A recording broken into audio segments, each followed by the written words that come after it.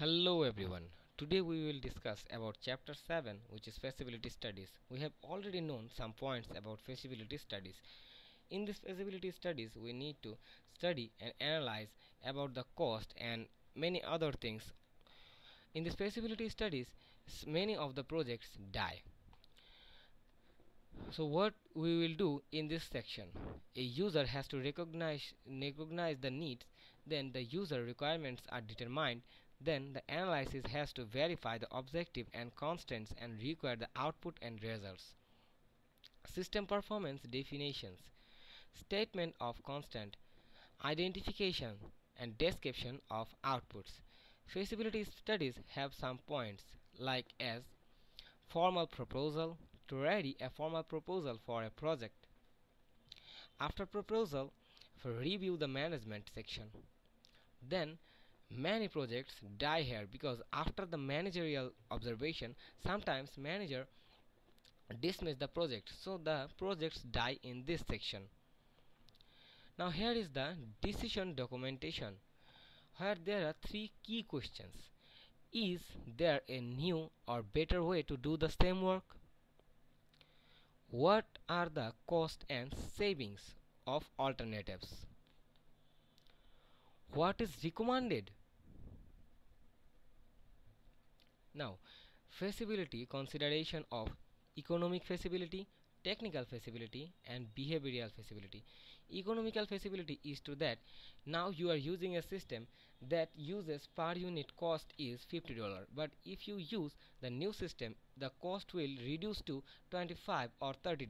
So this is the economical feasibility. Now technical feasibility means the it will give the more results in the small time that you can get the technically gain.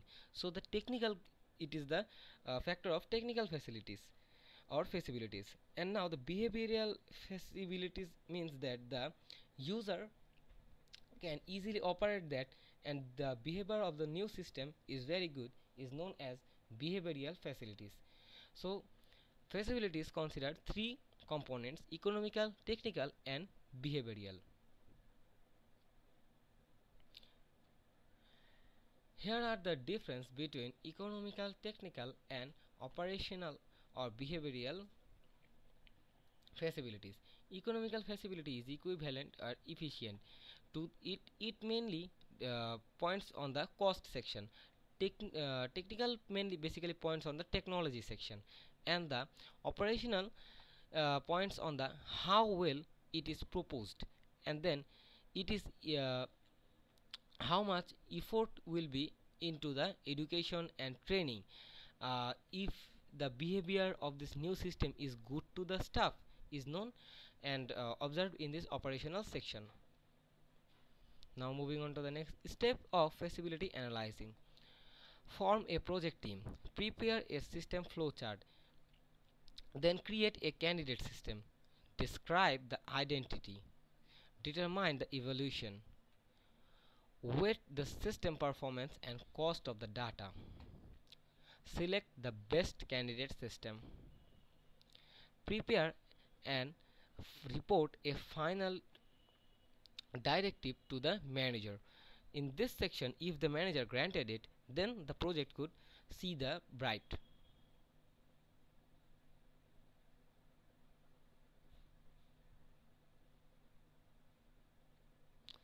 Those are the description of those points which we are discussed further. Now a report contains of following section. If you want to generate a feasibility report, that then you will have to include those points. You have to firstly generate a cover letter, then a table of contents. Table of contents means which contents have you used. Create a table of the table of content. Now generate and indicate a overview of your project.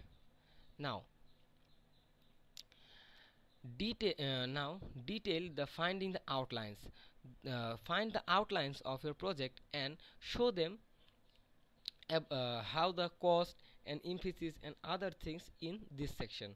Now economical justification. In economical justification, say point to point that how your new environment is using lower cost than the running one. Now here is the recommendation and conclusions. The recommendation and conclusions is the most beneficial and cost efficient part. You have to express to the managerial section that your system is uh, very much recommended and very much user friendly in the conclusion section. Now appendix document all memo and data components during the investigation. In the investigation section you have some bills, put the bills and all other stuff that are used in this project on the appendix section. That's for today. Thank you.